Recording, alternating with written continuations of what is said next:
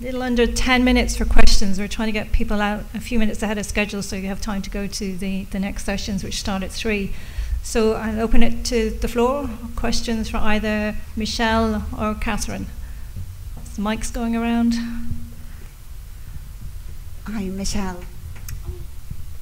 A question about what looks like a fabulous project in Australia, but how much does it cost and who funded it? Okay. Sorry, I was afraid that would be the downer. Yeah. There's always, is this on if I lean a bit closer? Yeah, it really is all about the funding and where it comes from. The CARM 1 repository got the majority of its funding from the members who had decided they wanted to be part of this shared collection idea. So they would have contributed funds up front for that, for the development of CARM 1 repository. Some of the funding did come from the Australian government and from the state library, or the Victorian State government. Because at that time, the State Library of Victoria was in desperate need of some storage facilities as well for their newspaper collection, I believe it was. They had several kilometres of material that needed to be stored. So the state government chipped in as well. So the State Library were able to use the facility for their newspapers. It was never part of the shared collection, but it was a safe and secure and environmentally controlled environment for their collection to rest in for a number of years. Now, they have since moved to their own purpose-built storage facility in Ballarat, which is a little further out from Melbourne again. In terms of the figure for that, I actually don't have that sort of information as to how much each member would have contributed up front. But certainly when you saw the pieces of the pie, that would be really indicative of how much, relatively speaking, each member would have contributed. So their allocation within the CARM 1 repository and in the shared collection would have been based on the upfront contribution they would have made. And they would have decided that in advance and obviously decided, well, this is as much as we would need, therefore we will contribute X amount. Now, I don't actually have those particular figures at all, I'm afraid.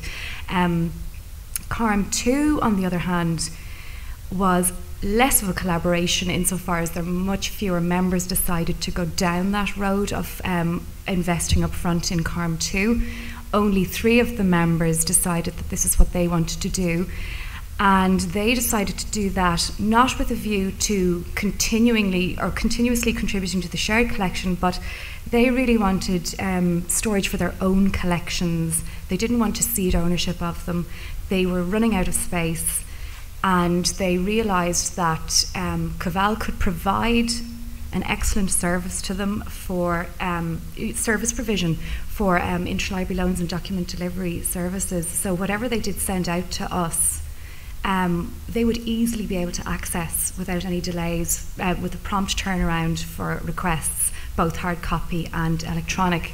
So I suppose they were drifting away from the shared collection idea when they were thinking of CARM 2.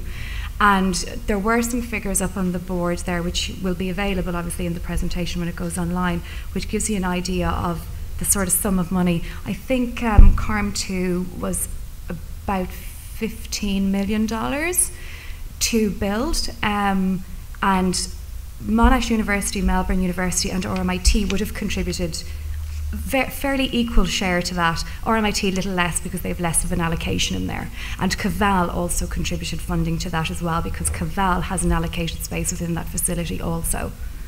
So I'm afraid it's a bit light on the actual dollar figure, but it's not inexpensive, I suppose. But and the more places you can get draw your funds from, I suppose, the better.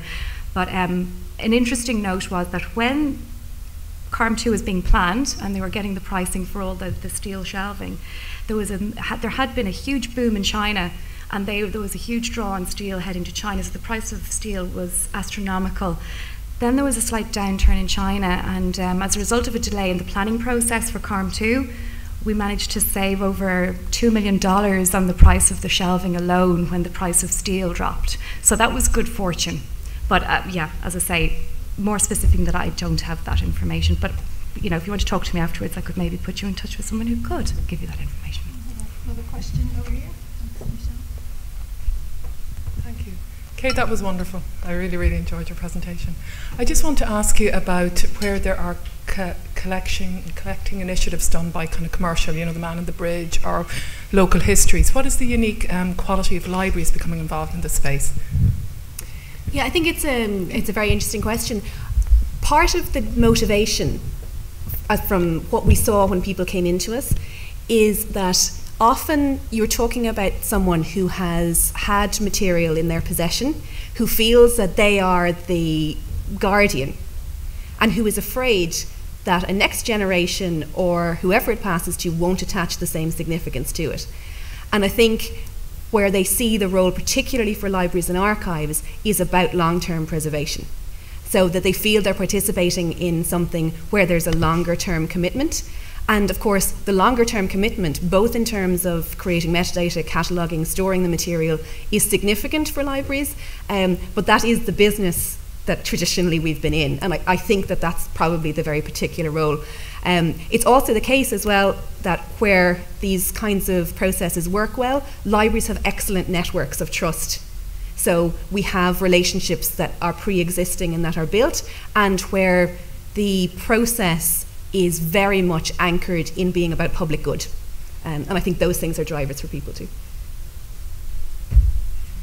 Okay, we've got time for one quick question and a quick answer. Monica.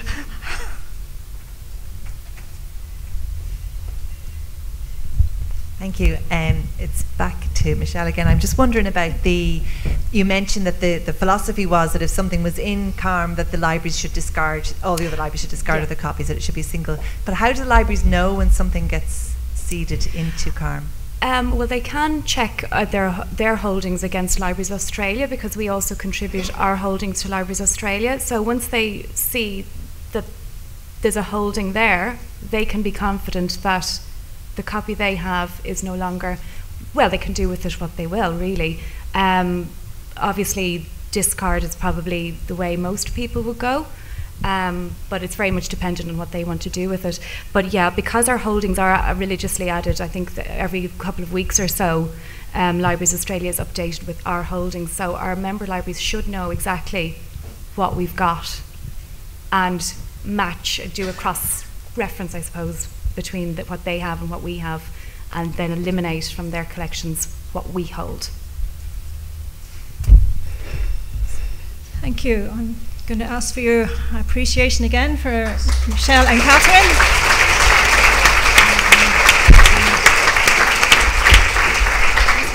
And that concludes this session. Thank you.